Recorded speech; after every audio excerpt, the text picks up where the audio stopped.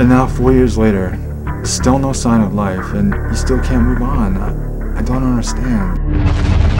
I can't just give up on him or on my marriage. Besides, what if he was to wake up? Then what would I do? I believe that maybe if I could dig deeper with him, if I could just personally jumpstart him, then I could get him to wake up. But he's not going to be cured. It's not true. Dr. Boyd said. Dr. Boyd, the lunatic?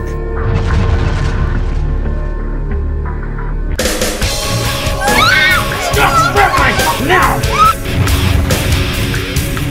4 years! 4 years!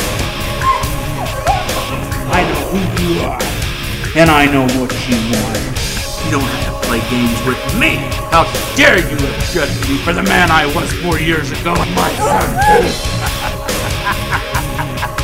Are you screwing my wife?